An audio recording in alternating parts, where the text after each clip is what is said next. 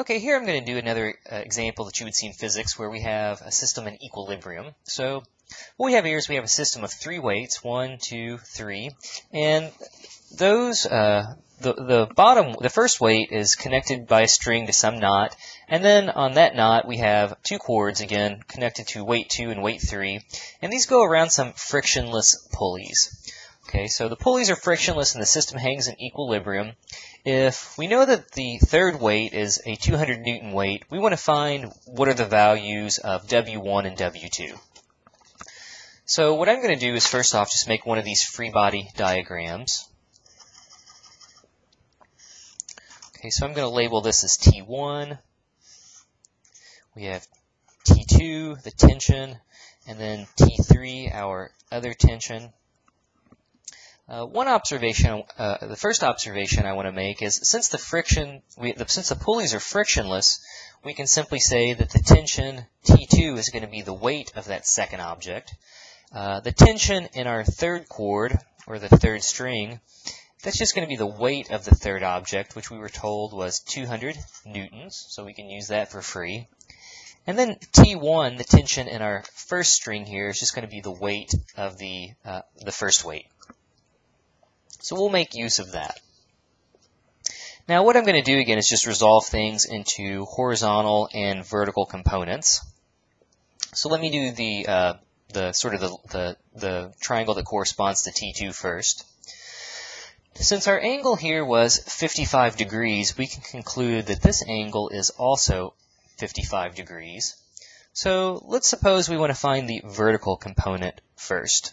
In that case, notice we would actually have to use cosine. So cosine of 55 degrees, that would be the adjacent side over the hypotenuse, which has value T2.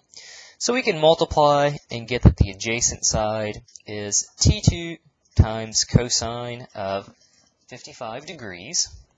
And recall from the other example I did, the vertical component involved sine, but that was just simply because the angle was measured in a different place. So just be careful about that. Don't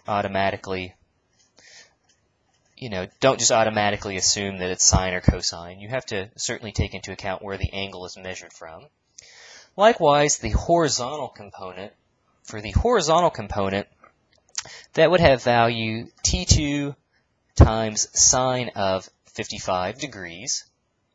And then we can do the same thing for our other triangle again. So this the angle was 30 degrees, so we can conclude that this angle will be 30 degrees. Likewise, the vertical component will be T3 this time. We're using T3. That'll be T3 times cosine of 30 degrees. And then our horizontal component is just going to be T3 times sine of 30 degrees. Make sure I get all my sines and cosines and T2s and everything correct there. So now what I'm going to do is just like in the last example, we can use the fact that if we sum up the forces acting on our system horizontally, that's going to equal 0. Likewise, if we sum up the vertical forces, those will also equal 0. So we're going to get just a couple equations from this. So let's see here. So if we look at the horizontal forces, in that case we would get that T3 times sine of 30 degrees minus, let's see, T2 times sine of 55 degrees. That's going to have to equal 0. And let's go ahead and use the fact, right? We haven't used that we know the value of T3. That's 200 newtons. So let's definitely go ahead and substitute that in. So we would have 200 times sine of 30 degrees minus T2 times sine of 55 degrees equals 0. So that's going to be one equation, and this is great because now we can simply use that to solve for T2. And if we set up our other equation, if we look at the vertical forces, well, in this case we could take T2 times cosine of 55 degrees plus we would have to add the other vertical component. They're acting in the same direction. So we would have T3 times cosine of 30 degrees. I'm going to run out of room here. But then we would have to subtract away the weight or the tension T1. So that'll equal 0. And now we've got everything we need to set up or to solve our problem. Again, we could substitute in the fact that T3 is 200. I'll do that in just a second. Alrighty, so from our first equation here that we came up with, I can add to both sides. So I'll have T2 times sine of 55 degrees. That's going to equal 200 times sine of 30 degrees. So let's go ahead and just simplify everything down. So we've seen, let's see, so sine of 30 degrees, that's just pi over 6. Sine of pi over 6 is just going to be 1/2. So if we take, let me go ahead and write it out. So we have 200 times 1/2. And again, I'm being a little sloppy. I should probably keep my units in there. We're using newtons. I'll put those back in here at the end. So 1/2 of 200, well, that's just 100. And then we could divide both sides by sine of 55 degrees. So that's going to be our units in newtons. That's going to be the value of T2, again, which we said is the weight of the second object. So let's see, sine of 55 degrees, I'm going to round that. I'm getting 0.819 when I round to 3 decimal places.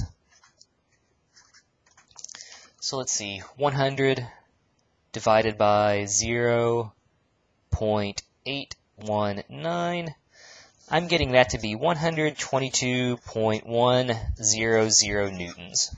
So that's going to be the tension in our second rope or cord, again, which is going to be the weight of the second object. And now we can just go back and use our other equation, substituting in, we now know what T2 is, and we can also plug in the fact that we know what T3 is. So not too bad here at all. So we had T2 times cosine of 55 degrees, so we'll have 122.100 times cosine of 55 degrees plus T3, again, which is the weight, so that was 200 newtons, times cosine of 30 degrees, minus T1, that'll equal 0, so we can add T1 to both sides. So let me do that. And now, again, it's just a matter of simplifying things down a little bit here. So cosine of 55 degrees. So cosine of 55 degrees, after rounding, I'm getting 0.574 plus 200 times cosine of 30 degrees. So again, I'm going to turn this into a decimal. Cosine of 30 degrees is 0.866. That's going to be the weight of the first object. So again, let's just simplify a little further. So 122.100.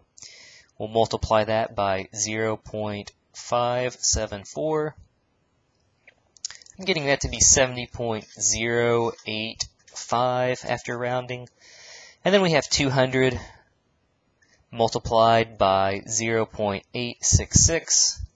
So that's going to be 173.2. So if we add those together, 70.085 and 173.2, I'm getting here 243.285 newtons. That's going to be the weight of the first weight. So okay, that's all there is to it. So this is very similar to, it's almost exactly the same as the first problem. The only thing that's different now is, well, we have, you know, in my first example, we had just a horizontal cord. So in that case, it obviously had no vertical component. And in a sense, well, in this problem, you know, the pulleys actually don't really make much of a difference simply because they're frictionless. So it was the exact same idea as in the first example. You're just breaking things down into vertical components, or excuse me, horizontal components, vertical components, and then just using the fact that if we sum up those vectors, we get 0.